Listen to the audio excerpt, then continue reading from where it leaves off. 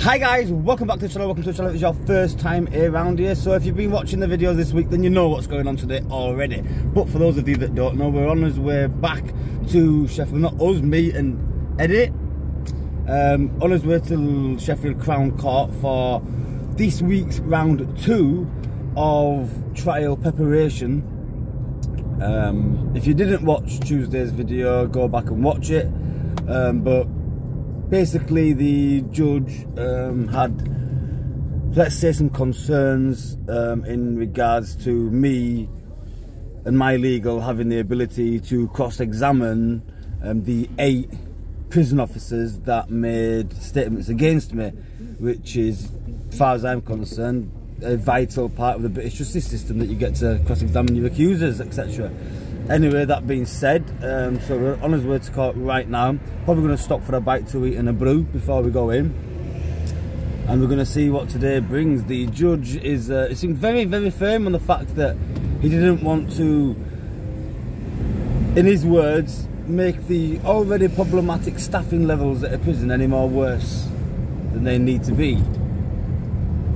I'm not being funny, but I could not give a flying crap about the staffing levels at a prison. I want you there so I can cross-examine you and, you know, make, how do I say, a fair trial like we're all entitled to. So yeah, that's that, guys. I'm checking with you shortly. So guys, yeah, I've just come back out of court, probably in a worse position than we were on Tuesday now. There's been a number of applications made to the court, one of which means that the prosecution is now going to be allowed to tell the jury that Arthur and Liv Free have pled guilty, thereby planting a big massive seed in their head that I am clearly guilty. You've got to be guilty because they've done. Exactly. And the judge has made it abhorrently clear that should I run a trial and should I be found guilty, my sentence is going to reflect as much. It is going to be Maximum it can be. It's going to be very nasty. Going to be nasty. So myself and the legal now are going to take the weekend, get drunk, both of us, him included, and we're going to have a think about damage limitation here. Do I want to make a plea? No, I really don't. Is it in my best interest to make a plea? Might be, it might be, but there'll be no plea. I won't just plea yes I'm guilty.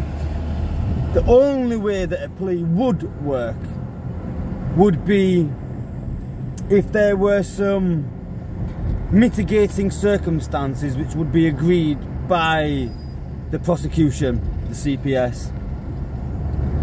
What those factors are, who knows right at this moment in time. You need to have a good hard think. Exactly how the judge has requested, take a good hard think about this case, because the possibilities of me going to custody, going to prison for this is high, very, very high. If I do a plea bargain and do as requested, the chances of me going to jail is still probable, very probable, highly probable, in fact, to be honest with you. But it's about, you know, 2 months in custody or 12 months in custody.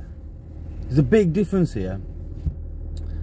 And they've also said things in court today along the lines of, I'm sure you'll all be aware of Arthur Taylor in the videos, and he's saying to the prison officers, oh, you've been sleeping with inappropriate. You've been sleeping with inmates, etc. And the courts are calling this inappropriate questions. I, however, never ever made any of those inappropriate comments. However, the judge and the prosecution's stance is that the fact that I was there and the fact that I published those on my video means that I am just as bad, which I think is absolutely, I think that's awful. So I didn't do them actions, so I do think that's pretty awful. And prosecution did say that they were going to make sure that the people, the jury, knew Yeah. them as well. They made that very clear. Very clear that that was going to come out in court. Yeah. So